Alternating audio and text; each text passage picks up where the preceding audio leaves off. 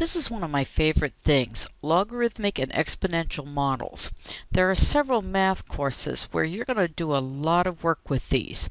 The 5 most common types of exponential functions or logarithmic functions are as follows. The exponential growth model, y equals a e to the bx. Exponential decay model, a equals e to the minus bx. The Gaussian model, a e to the minus x minus b squared over c. Logistic growth, a over 1 plus b e to the rx. And we have 2 logarithmic models. Now, what I've done here is use a calculator to graph some of these so that you can see their general shape and see why they would be so important. There's exponential growth and decay. Now, the Gaussian model, notice, does it look an awful lot like the normal curve? Well, actually, a part of that formula gets used in statistics. On the right, we have the logistic growth. It is important in differential equations. And then we've got our 2 natural and common logarithmic models. They are used in things like figuring out the Richter scale for earthquakes. Right? Let's suppose we have an initial investment of $2,000 at a rate of 1.5%. We're going to compound continuously. We want to do 2 things. Find the time to double, and then how much do we have after 10 years? Okay. Now, needless to say, we're going to set it up using the blackboard, but then we'll use the calculator to compute. Now, remember the quickie way of doing doubling. So we need to come in here and solve. 2 equals e to the 0.015 because it was 1.5% t, and we want to solve for t. Alright, it takes 46 years for that money to double. We're getting a lousy interest rate.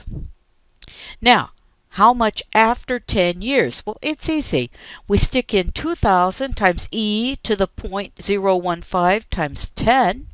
And so we go back to this and we just simply substitute 10 for t and let it do its thing. 2,000 e to the 0.015 times 10. And it'll give me a minute here to get it keyed in. And then we're going to see that in 10 years we will have made $2,323 and change. Now, here's an interesting one. A conservation organization releases 100 animals of an endangered species into a game preserve. The organization believes that the preserve has a carrying capacity of 1,000 animals. And here's the formula we're going to use. We want to know what's the population after 5 months, and after how much time will a population reach 500. Now, you're going to solve a lot of problems like that in differential equations. Okay. So what we're doing is we're keying our formula in. 1,000 divided by 1 plus 9 times e to the minus 0.1656 power times our 5 years. Now, they gave us that formula. Whoops, I missed a parenthesis. And so in 5 years, our population, notice, is only going to be 202.7. Evidently, we've got a declining population. Now, the next thing we wanted to do is when will the population be down to only 500? So we put our formula in again, but in this case, we don't know what t is. We put the 0.1656 t. We're going to ask it to solve for t, and we notice that in 13 years we will be down to oh, I misspoke a minute. The population is increasing. After 5 years, we've got 202. I believe we started with 100 or something like that. So the number of months for population to reach 5,000.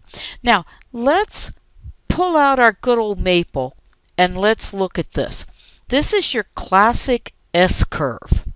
The function has y equal to 1,000 as a horizontal asymptote.